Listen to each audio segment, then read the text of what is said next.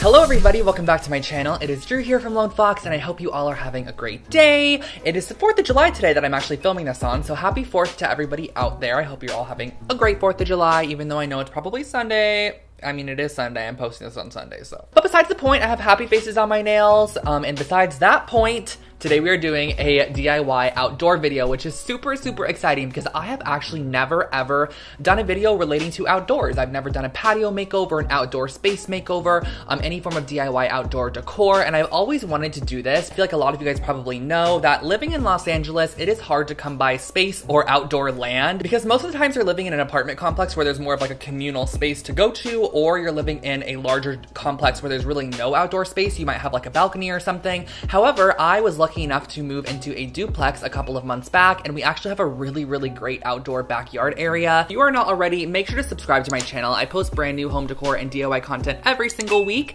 and let's go ahead and just jump right into these projects because I really, really love them, and I think you guys are going to love them too.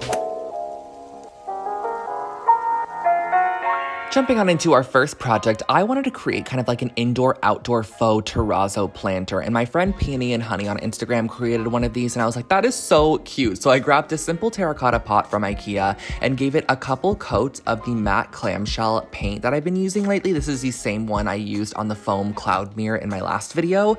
So I gave this about 2 to 3 coats of the matte clamshell paint, and then once I was done with that, I brought it inside, whipped out my paint brushes and a selection of really warm, rich tone paints, which I think looks so cute and pretty, and we're going to be using these for our terrazzo. Keep in mind, guys, that this is totally customizable, so if you have a color palette, feel free to use that as well. So I put down a little bit of all the paints. Here are my nails saying hello, and I grabbed a reference photo as well. Now, I'm going to tell you guys, I had no idea how to do this. I kind of just went in with different colors and figured out that I was just going to be placing them down and kind of making it look as if terrazzo chips were pressed into grout.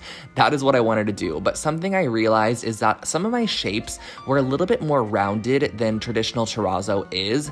If you think about an actual piece of tile being broken into a ton of little pieces, you don't really get round shaped broken tiles. Most of them are more jagged, kind of triangle shaped, more squared off pieces. So try to make your terrazzo shapes that you're adding onto your piece a little bit more squared off. So not as many rounded edges as I did. I think that will give it a little bit more of a terrazzo vibe. However, the rounded edges are also really cute. So I went in with 5 different colors, varying from light to dark. And that's what you also need to keep in mind is you need a little bit of variation to really make that terrazzo pop. So my green was my darkest, and then the orange also added a dark element. I filled in all of the gaps with the lightest color, which was kind of like that vanilla cream tone. And that really finishes it off. Once you have it super fully filled in, that makes it fully look like terrazzo. You could spray on a UV resistant clear coat after if you want to use this outside.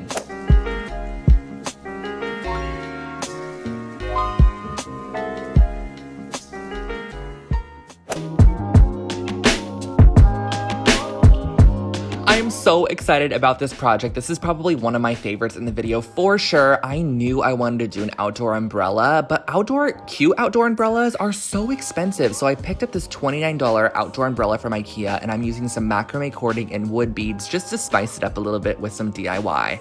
So I'm going to start off by wrapping my macrame cord around a 7-inch tall piece of cardboard I'm using as a template. I wrapped it around 25 times, and then I cut off 2 additional strings. One string we're going to be slipping through and tying a tight knot at the top and pulling it off the template, and then we're going to be laying it on top of our other string to create the tassel shape. So you're going to tie the second string into a nice tight double knot to get that tassel formation, and then once you're done with that, you're going to snip all of the loops on the bottom of the tassel to make them look nice and fringy, and this just looks so cute, you guys. I also slipped on a wooden bead to the top of that, and I just feel like this adds such a nice little boho nautical vibe, and it's perfect for the outdoor space. So I repeated this process for 16 tassels. That's how many I needed for my umbrella, and it was just very repetitive from here. So I just, again, wrapped it around my template 25 times, or however many you want for your tassel thickness, then tied on a string, laid it on top of another piece of string, and then tied that off to create your generic tassel look. As you can see here, then you're going to snip all of your little loops on the bottom of the tassel, and you're going to be repeating this 16 total times until you have all of your tassels created.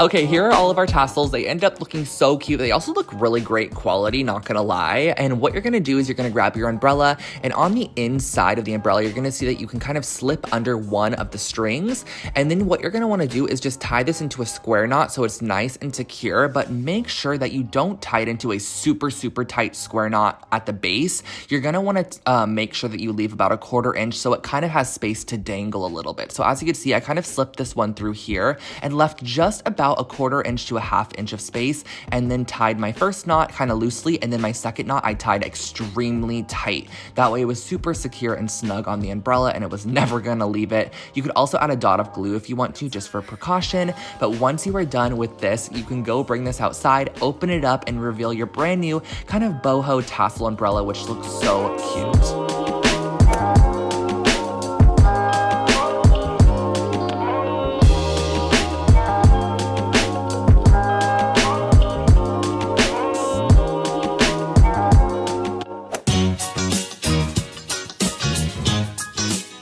I knew I wanted to create a lantern for this video, and that is exactly what I did. I picked up this super cute little simple one from IKEA, and we're gonna start off by taking a little bit of tape and attaching it to the end of a piece of string, because this is going to be creating like a DIY needle essentially. So I'm wrapping the end of the string with the tape, and then we're gonna string on our beads. This just makes it so much easier than having to kind of fish that string through the beads. So I'm just gonna be stringing on a ton of them, because the first element that I wanna add beads to is the top rim of the lantern.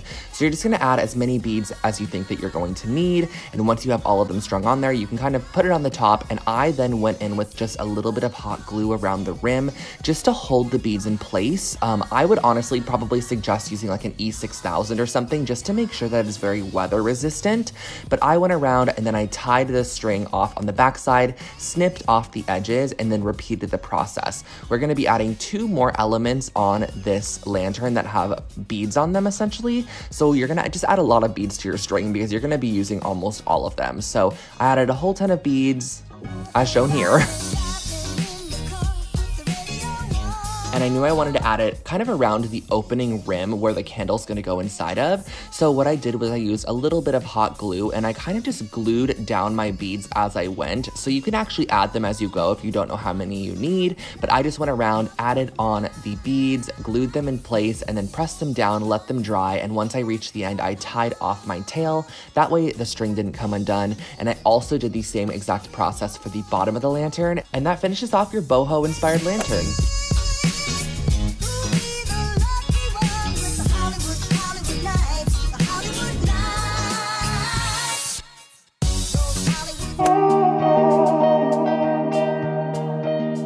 And next we have, I think, the most fun project that I created in this video. This is the Gladum table base, and I got it in this really pretty pale blue color from IKEA. And I had this bucket of cement in my stash, and so what I figured I would do to start off this mosaic table base, because I knew this was gonna go outdoors, was mix up some cement to almost fill in the bottom half of this table base. As you could see, there are edges on this base, so it kind of acts as a miniature bowl. So I filled it up with a generous amount of cement, and this is going to weight it down. And what I suggest doing is just tapping it vigorously on top of a surface to make sure all the air bubbles are gone and that it smooths out in evens. You're gonna let that dry overnight. And then I stupidly wasn't filming when I first started applying the spackling down, but I am just using a simple wall spackle, one that's a little bit on the stickier side. This is gonna be my base to stick my mosaic tiles into. So I applied a generous amount, and these mosaic tiles I picked up at Michael's craft store. I'll link them below for you guys. And I just created my very own pattern with these mosaic tiles, and you're gonna press them in. However, I did learn a couple of things while I did this to share with you guys. Make sure that whatever you are applying to kind of stick your mosaic tiles into, whether it's an adhesive, they actually create a mosaic tile adhesive. I just didn't want to get it because it was kind of expensive. I figured I would try the spackling. Make sure that it goes all the way to the edge. As you can see, mine kind of didn't go all the way to the edge. It kind of creeped up to the edge, and that was where I kind of like had a faulty issue, because all of the edge pieces ended up kind of breaking off the following day, and I had to hot glue them down. So make sure that it goes all the way to the edge, and also make sure to work in sections because the spackling kind of dries quickly. So once I reached more of the center area of this mosaic table, I did have to apply more spackle, but you're just gonna repeat the process of placing down your little mosaic mosaic tiles, and this just looked so cute. There's no rhyme or reason to this pattern at all, and my mom has been wanting a mosaic table for so long, so I figured this is perfect for her. And then I'm gonna go ahead and let that dry overnight so we can kind of prepare it for the grouting. Now this is the grout that I use. It is white grout. I got this at Michael's as well, and I grabbed a spackle spatula, and I'm just gonna be kind of spatulaing.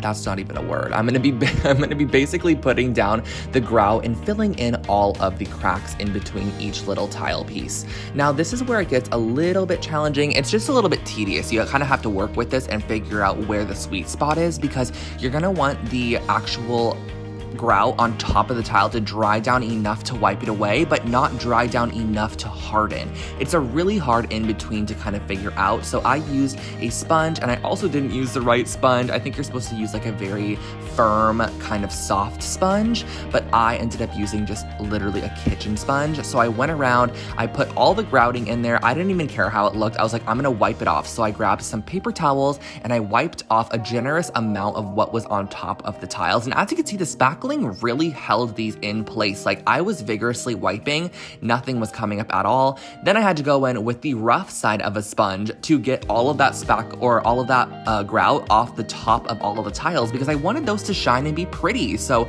I had to go through. I also kind of had to spot do some of them, like with a little bit, like as you see here. But once that was all done, you can let this piece dry. You can put it on your table base, and that finishes off your new mosaic table.